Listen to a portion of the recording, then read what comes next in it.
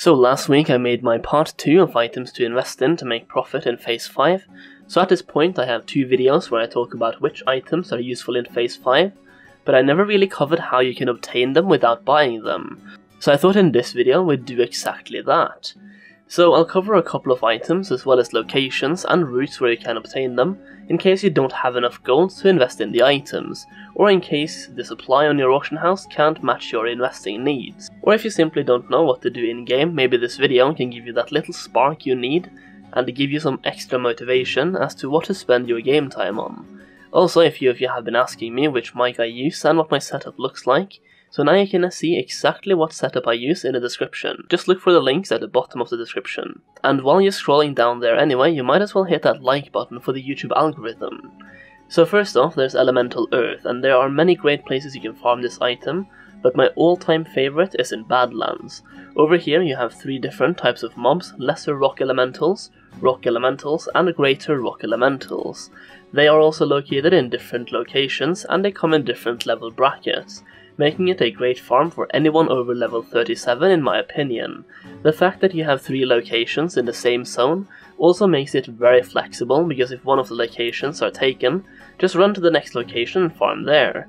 Oh yeah, these also drop solid stones, which are also worth keeping. They sell for 20 silver each on Firemaw, which is significantly higher than the vendor value, so keep those and auction them. I think every earth elemental above level 36 drop solid stones, and earth elementals in lower levels drop heavy stones. Just like a side note, same thing applies here. They drop elemental earth and they drop solid stones, both items you want to keep. The stone elementals here are around level 37, so I'd recommend you to be level 37 or above before going here. Obviously, higher level and better gear means higher efficiency and more gold per hour as always. The second zone where I farm elemental earth is Arathi Highlands, and the mobs here are called the Rumbling Exiles. I've covered this location in a previous video of mine which I made before Classic launched, so I won't talk too much about it, but there is generally a bit more competition here because Arathi Highlands is a somewhat popular zone. Plus there's water and fire elementals you can farm in this zone as well. And if someone goes to farm for example, the fire elementals, and that spot is taken, they might go to the earth elementals instead. Point is, this spot is generally more populated than the previous one, but it is still a good farm if there's no competition for the mobs. It is worth mentioning that all of these mobs can also drop deep rock salt, if that's worth anything on your server. Now, one item I expect will probably double in value, maybe even triple or even more as well in phase 5, is Firebloom. Firebloom can be found in 4 different zones: Tanaris, Blasted Lands, Searing Gorge and Badlands. However, my favorite zones to farm this in is Searing Gorge and Blasted Lands. In Searing Gorge you'll find more Firebloom if there's no competition, and in Blasted Lands you'll find a bit more varied type of herbs, but you'll also find some Firebloom, and it's a great zone to farm in because there's generally less people in Blasted Lands than in Searing Gorge, which means less competition and more herbs for you. You can see the locations of the herbs in each zone on the maps shown on the screen, and my recommendation is really just to run laps around the zones wherever the dots are located. Next up we have large and huge venom sacs, which are used in elixir of poison resistance and powerful anti-venom. For large venom sacs there's 3 spots I would generally recommend, which is Black Widow hatchlings in Duskwood, Cave Stalkers in Wetlands, and Scorpid Terrors in Thousand Needles. For huge venom sacs you have Scorpox Stingers in Blasted Lands, Carrion Lurkers in Western Plaguelands, and Stone Lash Flares in Silithus. For the Scorpox Stingers in Blasted Lands you can also obtain Scorpox Pincers, which are used for raid buffs, and you can obtain gems which you can turn in with a repeatable quest to obtain green items which are vendorable, so there's some additional gold to be made here. The Carrion Lurkers in Western Plaguelands can also drop Shadow Silk, Thick Spider Silk, and Ironweb Spider Silk, some of which can also be worth auctioning. Next up is an item that should see a significant increase in value in phase 5, which is Sandworm Meat. Sandworm Meat is dropped by the borers in Silithus, so here I'll show you the location for where you can find them. These guys really don't drop anything else of value other than the sandworm meat, and they are a bit scattered across the map, making them a bit annoying to farm. However, this is also why the price should increase by a bit. One counter argument here is that in phase 5, we'll probably spend a bit more time in Silithus than we currently are, meaning more people will casually be killing these borers and obtaining some sandworm meat without specifically farming for it. But because of the demand for this item, I still think it will go up in value. Just in case you haven't watched my investment videos and don't know what this item is used for, it's a reagent in making smoked desert dumplings, which gives plus 20 strength. Next up is a low-key farming advice which takes advantage, or takes use of herbalism, and that is farming herbs in wetlands. Over here you'll mostly find Mage Royale, Briarthorn, Bruceweed, Kingsblood and Liferoot. Additionally, at the graveyard up north you can also find a nice chunk of grave moss. And if you're a druid with aquatic form, you can find some strangle kelp in the water as well. The great thing is that when you pick up some of these herbs, many of them have a chance of giving you swift thistle as well, which are worth 1 gold each on my server, and they will forever be in high demand due to thistle tea used by rogues. By doing complete laps around wetlands, I can consistently make 50 gold an hour from farming herbs in a low-level zone, only with a 60% mount. Most of the gold comes from swift thistles and grave moss, with Briarthorn and King's Blood also yielding some gold.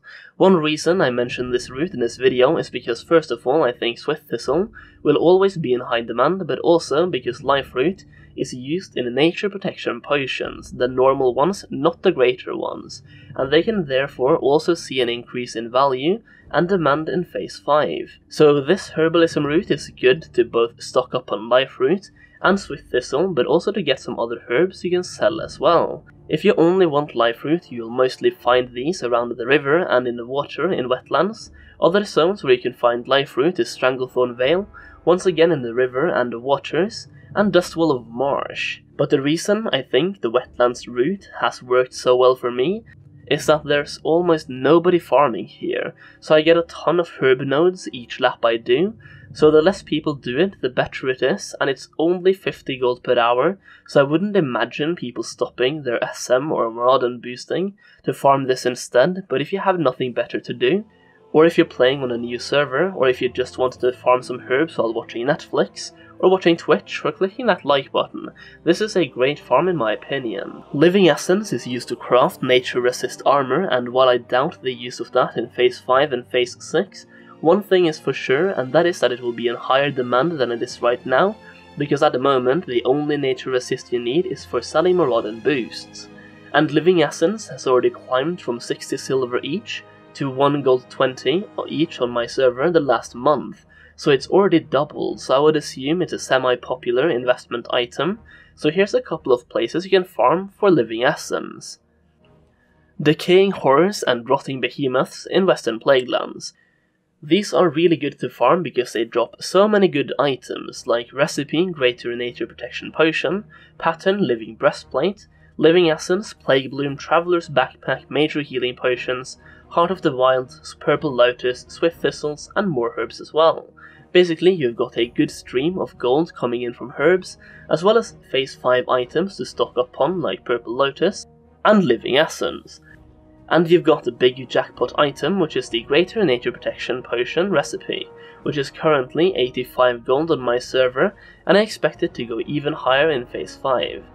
One small note here is that these elementals share spawns with these slimes, so actually finding elementals can be difficult. Search both inside the cave and outside the cave, and kill slimes whenever possible and whenever the elementals aren't available.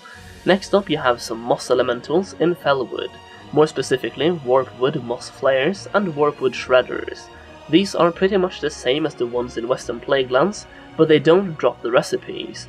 Items of worth here are Living Essence, Dreamfoil, Ghost Mushroom, Blindweed, Golden Sandsam, Grumsblood, Heart of the Wild, Major Healing Potions, Purple Lotus, Arthur's Tears, Liferoot, Swift Thistles, and even more herbs as well, but those are probably the most valuable ones and the best ones. They have a great loot table with tons of herbs and once again, Living Essences which are worth over 1 gold each on my server at the moment. I decided not to cover mining locations in this video simply because we're 6 months into Classic and I'm still too lazy to level up a miner, so I have no clue which zones or dungeons are the best ones when it comes to mining, but if you want to see which ores, bars and gems are useful in Phase 5, I have 2 videos covering items of value in Phase 5, so go watch those and farm ores that are mentioned in those videos. So there we go, a video showing you different locations to obtain items mentioned in my Phase 5 investment videos, just in case you don't have the gold to invest or you simply don't want to spend gold on investing in items. I hope this video was helpful and I hope you enjoyed watching it, and I hope it helps you make tons of gold.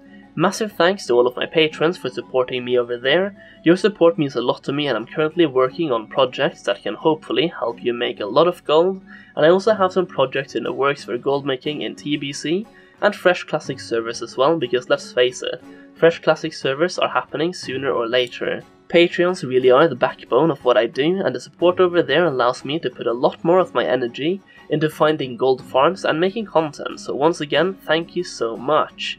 I hope you enjoyed this video, thank you so much for watching, and as always, I will see you in the next one. Oh, and by the way, Asmongold, since you're back to streaming now, can you please unblock me on Twitter? Thank you.